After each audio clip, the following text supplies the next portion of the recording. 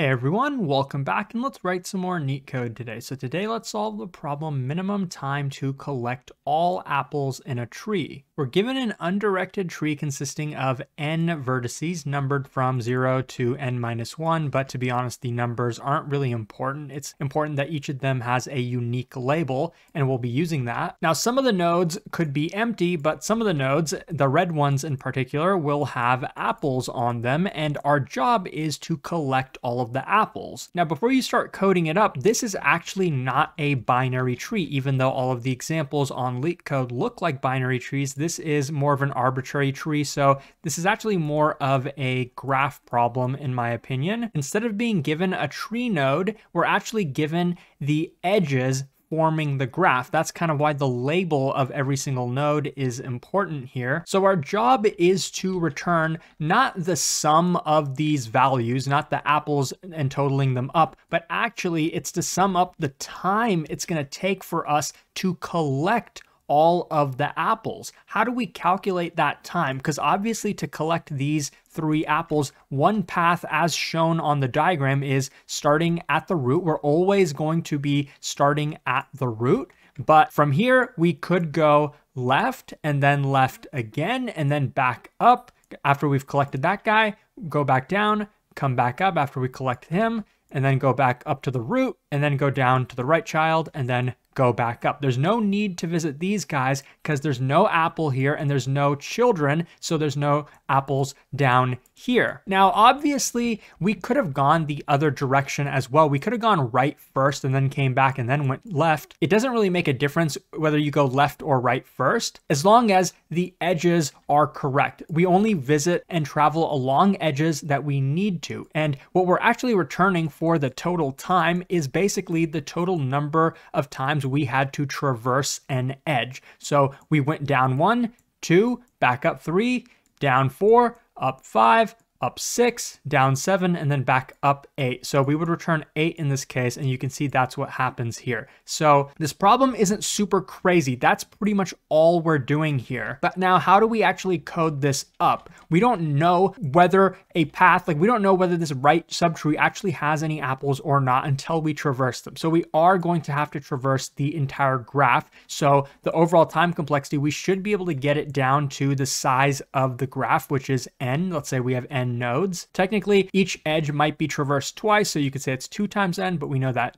still reduces to being a linear time algorithm. Now let's blow this up and I'll show you how we're going to solve this problem. We're going to do it recursively. There are multiple ways to do it, but I think the easiest is to do DFS. Now remember, this is not just a traditional tree, this is actually a graph. So first we're going to take these edges and build an adjacency list. An adjacency list basically means for every node, we're going to get its neighbors. Now this node has 2 neighbors, the 1 and the 2. And what about this 2? It has 3 neighbors actually. It has a child here, 3, a child here, 6, and a parent, 1. That's the most number of nodes any single node is going to have. That's the most number of neighbors any node is going to have. And we don't really make a distinction between parents and children. All we know is we're starting at the root, and that's all that really matters. So this is how we're going to run the DFS. We're going to start left, and basically, recursively, we're going to visit every single node in this tree, and we're going to ask the question, how many seconds or whatever time unit we're using, how much time would it take to collect every single apple in this subtree? Well, starting at 1, how much time would it take to collect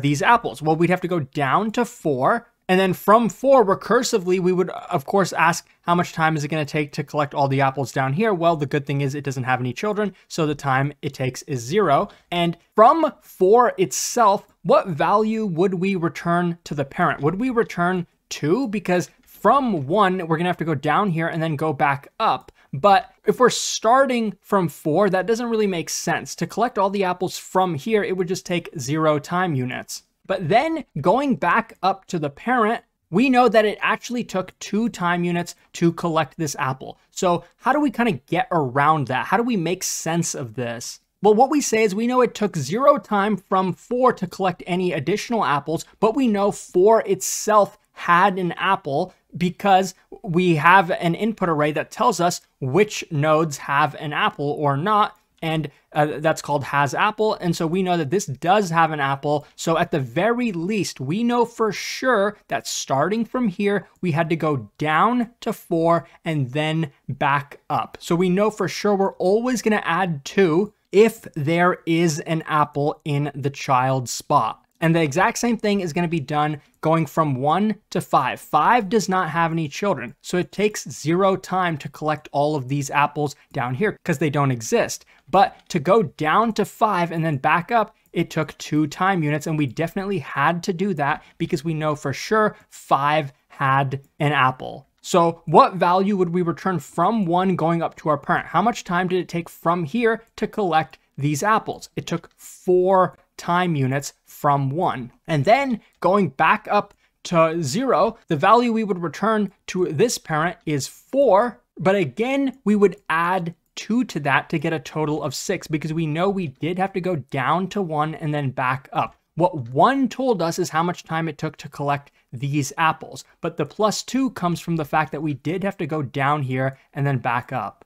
And we know we had to do that not because the child had an apple. And this time, actually, 1 did not have an apple. So how do we know that we actually did have to go down here and then go back up? How do we know that? Well, we know that the return value in this case was not 0, it was 4. So we always add the +2. We always add it as long as the return value is positive or the child itself had an apple. That's our criteria. And doing the exact same thing quickly on the right subtree, from here we go down to our child 2, then from 2 we go down to our left child 3. How much time is it going to take to collect apples from here? Well, it doesn't have any children, so we return 0. And then from 2, we see that we got a return value of 0, but we also see that the left child does not have an apple. So that must mean there does not exist a single apple in the entire left subtree. So we don't add anything. We add 0. And then the exact same thing with the right subtree. There's no apples down here, so we add 0 to the parent. So what value do we return from here? We return 0. It doesn't take any time to collect all of these apples. But from the perspective of the parent, it got a return value of 0, but it also sees that the child itself has an apple, so we do add that +2. So from the left subtree, we get 6, from the right, we get 2, and then total, we get 8. That's what we're going to return. Clearly, we just have to iterate over the entire tree.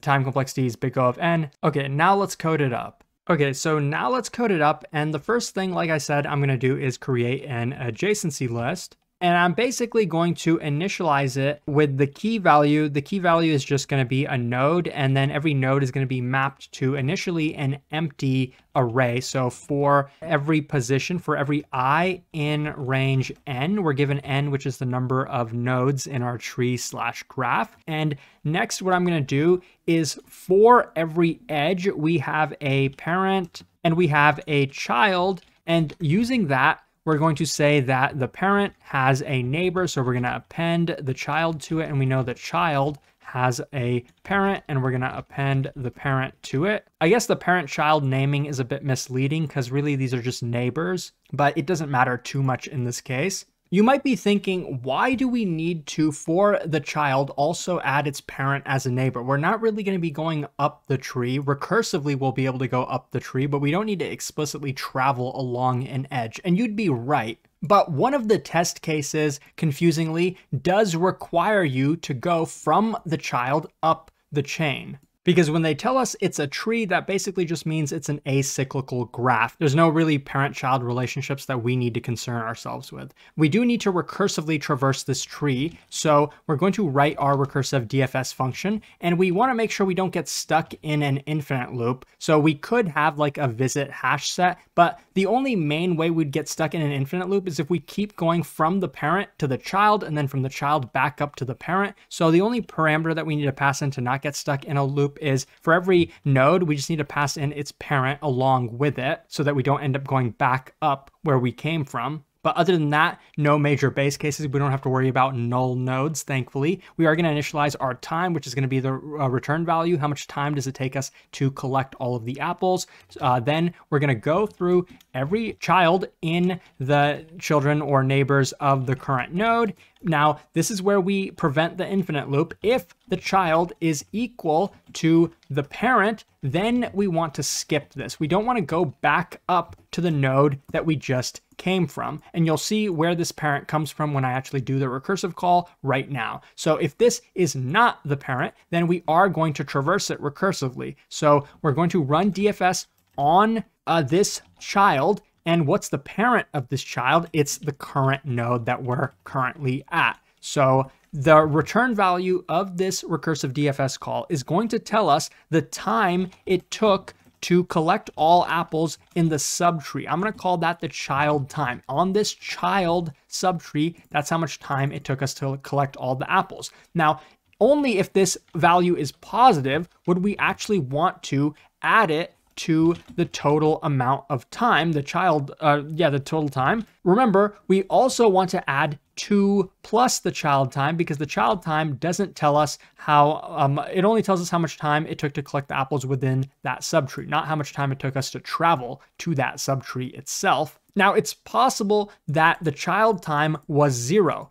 but the child node itself did have an apple. How would we know that? Well, we do have an input parameter, has apple, so we know for every node, does it have an apple or not? So what we're going to say is if either the child time is non-zero or has apple, this child itself has an apple, then we're going to run this. But what would happen if the child time was 0, but the node had an apple? Well, this would evaluate to 2 plus 0, which would just add 2 to the total time. So you can see that it does work out in both cases. You could write this out with like 2 if statements or if else statement if you'd like. But this is just kind of a clean way to write it, or a neat way, you could say. That's pretty much the entire function though. When all of that's done, we just need to return the total time. And then outside of this recursive function, we're going to call DFS. We're going to call it on node 0. That's our starting point. That's provided to us. And the parent initially, 0 doesn't really have a parent, we can assume. So we'll just pass in like a default value of -1. And we're just going to return the result of this. Let's go ahead and run that to make sure that it works. And as you can see, yes, it does, and it's very efficient. If this was helpful, please like and subscribe. If you'd like to see the code solution for languages other than Python, check out Leetcode.io. It's got a ton of free resources. Thanks for watching, and hopefully I'll see you pretty soon.